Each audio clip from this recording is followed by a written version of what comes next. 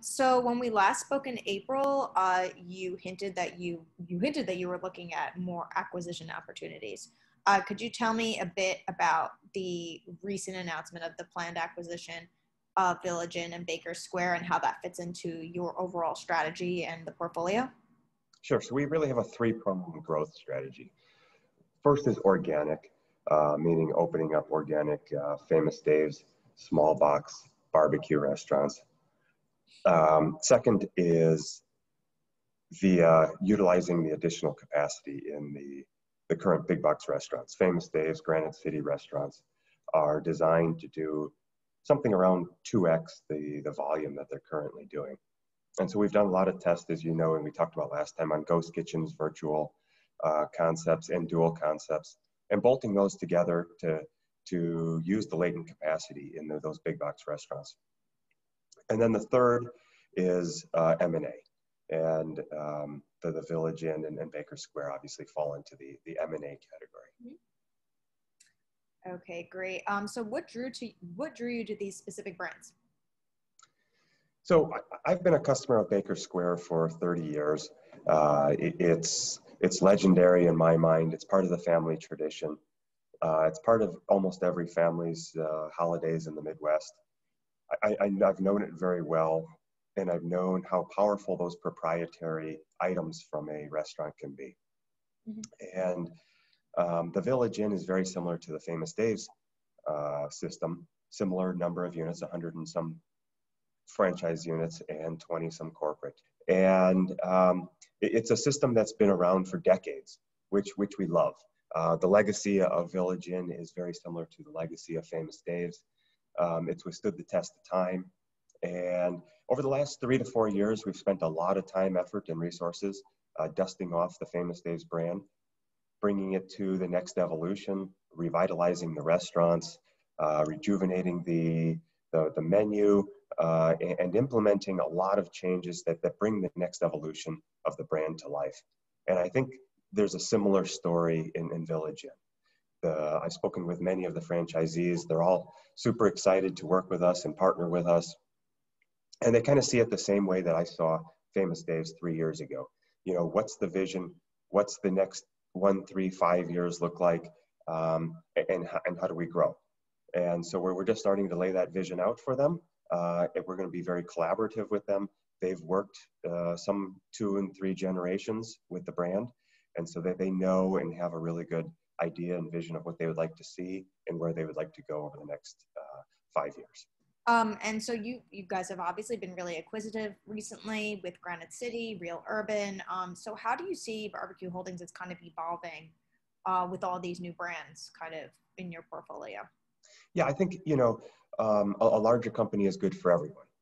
More resources, personal growth opportunities for our team members, and a larger team gives access to more opportunity from a restaurant and concept perspective. Many of our franchise partners are multi-unit operators, meaning multi-brand operators, and anything from a Hilton hotel to QSR, a lot of our partners are operating those brands. And we can simplify their business if they can come to us and have access to multiple brands and one leadership team.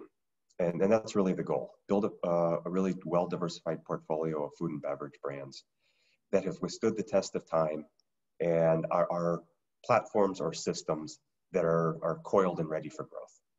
Mm-hmm. And what are some of the challenges you see of kind of going down this road of more acquisitions and this type of growth?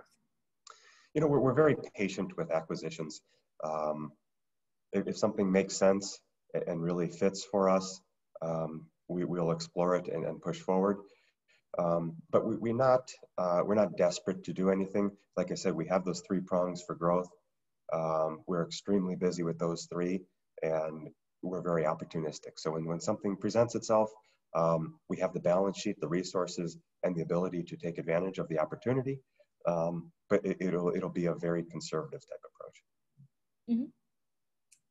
And I know that you mentioned this before, and we've spoken about this, your dual brand strategy. Do you think that Village Inn and Baker Square will fit into that? Can you see them kind of fitting in a famous pre-existing Famous Dave's restaurant? Yeah, potentially. You know, we know the Baker Square pies can be sold from a kiosk, can be sold from a pickup point, and we think that's a great fit for both Famous Dave's and Granite City. Village Inn as a breakfast, the breakfast segment of Village Inn can certainly be used in our other boxes also. So there's a lot of IP, there's a lot of value, and there's a lot of puzzle pieces that we can see where they fit. We've done a lot of tests from ghost kitchens to dual concepts, and we've had a lot of success in both of those areas. So we have the ghost kitchens, we have the dual concepts, and now we have even more boxes to fill that capacity with. And so we're excited to start putting that puzzle together. Mm-hmm. And it expands your day parts because now you have breakfast, and you have, if people want to pick up a pie, then that could be like kind of more the dessert. Yep. Day. Correct. And do you think that, for kind of pulling back a little bit, do you think that there will be more acquisitions down the road? Are you looking to get into any specific verticals to kind of round out your portfolio? Yeah, I think there's certainly going to be a lot of growth in each of those three channels. It'll take us some time to digest the Village Inn Baker Square acquisition, get our arms around it, make sure we're maximizing all of the assets. But once we feel comfortable with it, you know, we always have a pretty strong pipeline of opportunities that I'm looking at. I'm monitoring a lot of seeds that have been planted, and when the time is right, you know, we'll continue to grow. Mm-hmm. And do you have any goals specifically for Famous Dave's? For Famous Dave's brand specifically, we're opening end of the summer 2 of our line serve concepts. Now, we bought Real Urban Barbecue in Chicago last year for the IP, so we can understand, you know, how a line serve operates. Very similar to a Chipotle, where you choose your food, your meat, your sides, and then you pay, and you can either sit down or take the food to go. We have that model opening in Coon Rapids, Minnesota in September. We have one opening in Las Vegas, similar time period, and then we have a counter serve drive-through opening in Salt Lake City. Mm-hmm. And so those are the prototypes that we'll have for the Famous Dave's brand. And you know, once we have proof of concept, then we'll really start to grow and push those new prototypes. Yeah, for sure. It's definitely a new way to experience the brand. And I'm glad that you mentioned drive-through, because that seems to be the big direction that the industry is headed, for sure, even if they had not explored drive-through before. So could you tell me a bit about that? Sure. You know, I agree. And we started working on drive-through even pre-pandemic, figuring out how to do it for barbecue, because it's not easy.